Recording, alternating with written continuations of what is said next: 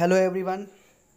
On the request of one of my student, I am going to demonstrate how to install JDK and how to set environment variables and then how to run the program. So let's get start.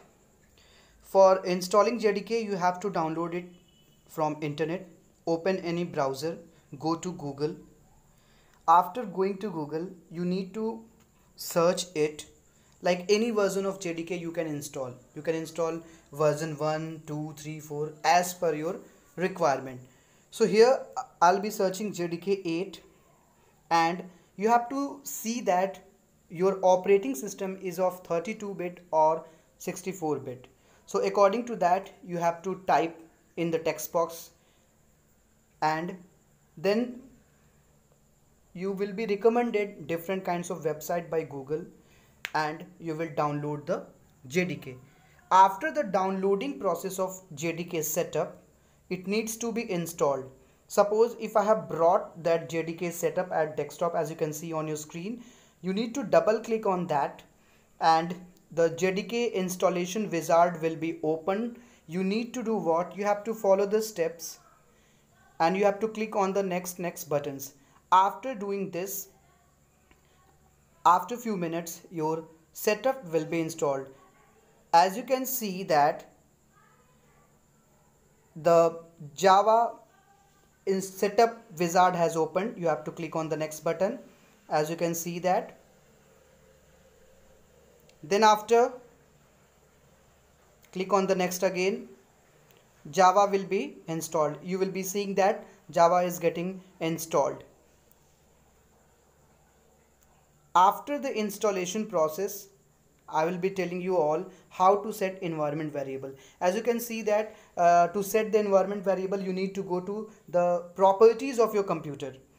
You can go to the properties. Here what I'm displaying here, I'm showing you the operating system size. It is 64-bit operating system, and we are at now we are going to be at the end of the installation.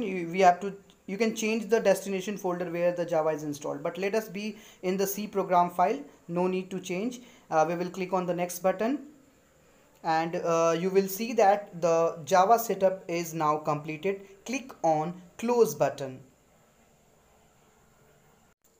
After the installation process of Java, we will see how to set environment variable for JDK. So let's see that. First of all, I have created a folder. Then after creating folder to store the programs, I will go to the properties of my computer. Any system you can take. You have to go to advanced system settings. There you will get advanced option. Yes, in advanced you have to click on environment variables. Click on environment variable option. You will get two different boxes.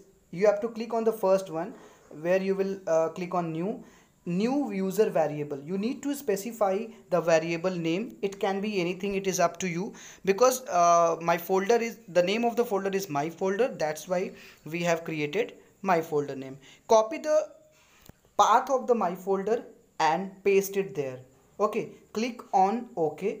Go downside where system variable is there, click on OK, and then you will go to my folder. Go to CMD option.